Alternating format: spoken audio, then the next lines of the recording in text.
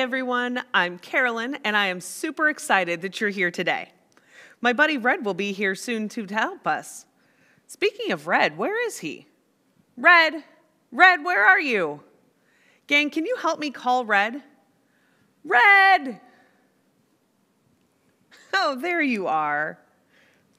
What are we doing here? We've never had the stage there. This room looks different. Yeah, we decided to change the room around a little bit. I bet you're not used to it, are you, Red? No, I wasn't. I got confused because when I came in the front of the room, it was backwards. I don't like it when things change. Well, what do you mean, Red? Well, I've had some things change at my house. Oh, what's changed? Well, the biggest change is that we adopted my baby sister, Quinn. A new baby sister? That's so exciting. Yeah, that's what everyone says. But it has changed everything. Everything seems so mixed up now. She sleeps in the day and is up all night. My mom is tired all the time. My parents are so focused on the new baby. There are always gifts, but it's all for the baby. Nothing for me. Oh, man, I'm sorry, Red. That's hard.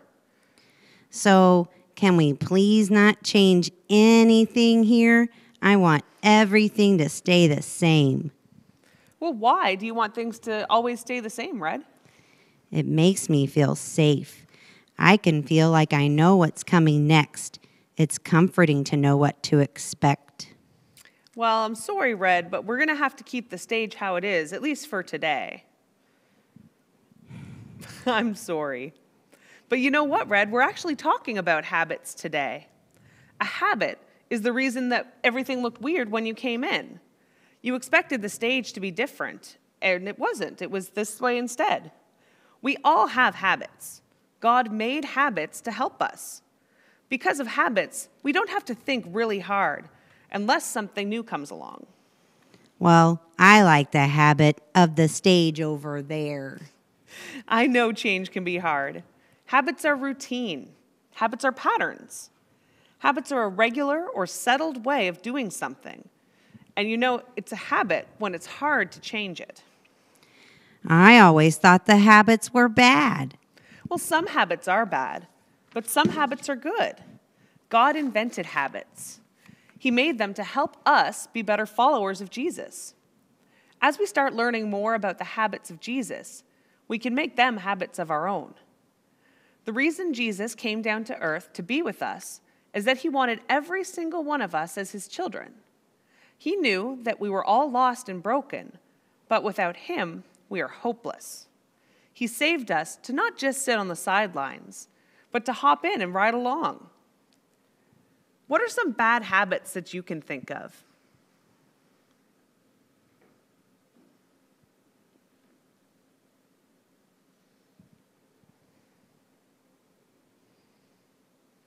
Yeah, those are some bad habits.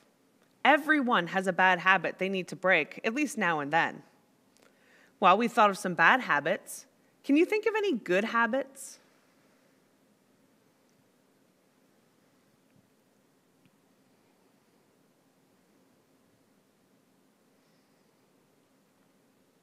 One of the reasons we come to church is to learn how we can be greater followers of Jesus, to be disciples of Jesus.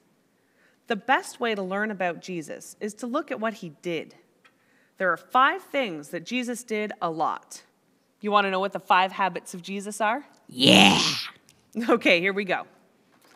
Find friends, study scripture, pause for prayer, stop for solitude, and choose church. I'm so excited. Me too. We're going to learn how to drive our lives. Does anyone here have their driver's license? I do. But has anyone here ever gotten to drive before? We're kids. We can't drive. Well, you're right. You are kids, and you can't drive a car on the road, but you can drive or control your habits, just like controlling or driving a car. Calm down, Red. You're getting out of control. Sometimes our lives can feel out of control, and things do change, like Quinn being adopted. But Jesus has given us things we can do to follow him and to be with him. We're going to try and find those and remember those things now. Are you ready? Everybody, stand up. Let's buckle our seatbelt. And we are going to find friends, hold your steering wheel, study scripture, pause for prayer, stop for solitude, and choose church.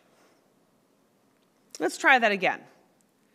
Find friends, study scripture, pause for prayer, stop for solitude, and choose church. All right? So find, study, pause, stop, choose. Find, study, pause, stop, choose. You're doing a great job driving. Jesus is the one that is our ultimate driver. He has everything under control. In fact, that's what our memory verse is all about. Jesus says, "Walk with me and work with me. Watch how I do it. Learn the unforced rhythms of grace." Matthew 11:29. Jesus is inviting us to come and be with him through this journey. Let's pray and give this morning to him. He's got it. All right, kids, rev up your engines. It's time to drive to class. See you next week.